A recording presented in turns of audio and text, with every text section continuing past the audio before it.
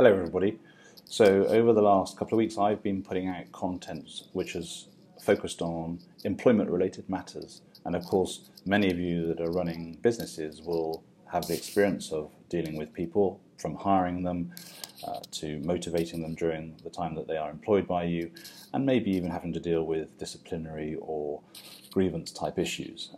The content I've sent out has really focused on how you can avoid finding yourself in the employment tribunal.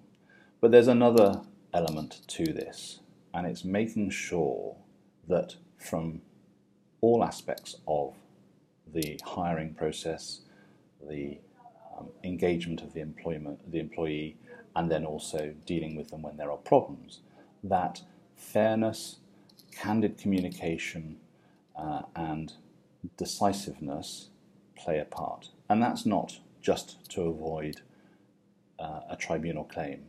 It's also to make sure that if you act in that way, if you're inherently fair to your employees, if you're inherently fair in the process of selecting potential employees, then what happens is you end up with the right employee, an employee that's engaged in the work that they carry out for you, and if they do leave, that they leave and the impression they have of the business is not one that is detrimental to the reputation of the business.